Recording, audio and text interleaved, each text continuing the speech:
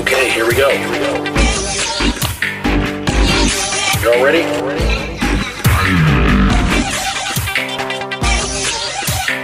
Weekly Flags Recap.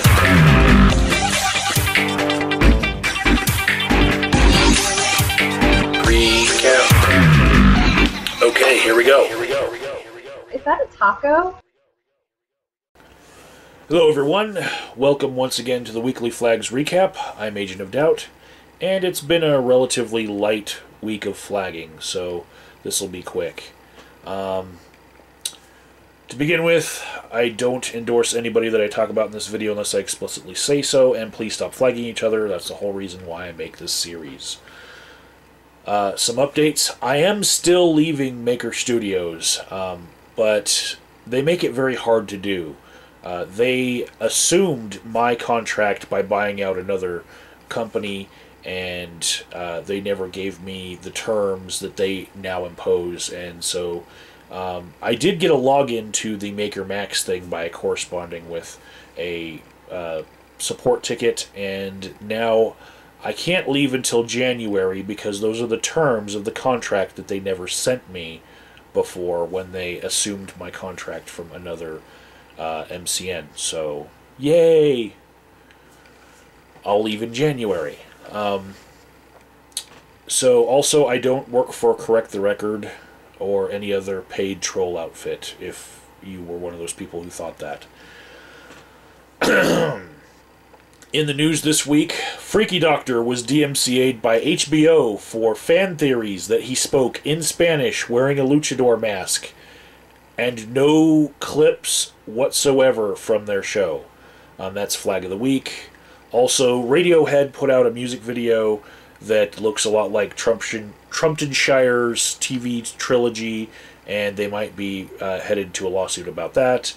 A California bill actually is trying to make public documents that were made by the California government copyrighted by California, which is fucking stupid, and that's why the federal government doesn't do that with the Federal Copyright Act, because it's wrong to have taxpayer-funded stuff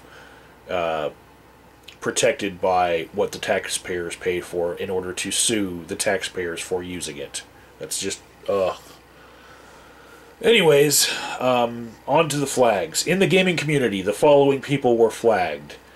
Heat PS3, Arkiz Craft, Marcos Carr, Necrosis, Master Hacker, Gummeh Zombeh, the Shady Jay Show, the Finn for the Win, and BigKlingy. And in the Great Debate community, Atheism is Unstoppable was flagged and successfully appealed very quickly. That was reported by Billy Bong. Jlink Master, who doesn't normally talk about things that the Great Debate community is concerned with, but he is part of it. He normally just makes videos dancing to things like the theme from DuckTales and the theme to Metal Slug. You know, he just dances to anything. He's got thousands of videos of dancing. He got flagged, and his video talking about it shows his old Great Debate community roots. Fundir Broe UTTP, that is probably a Tommy Parkey sock account. It got flagged down. And if you know about Tommy Parkey versus anyone, you know why. Darkness to Nor got flagged, and Archangel got flagged. The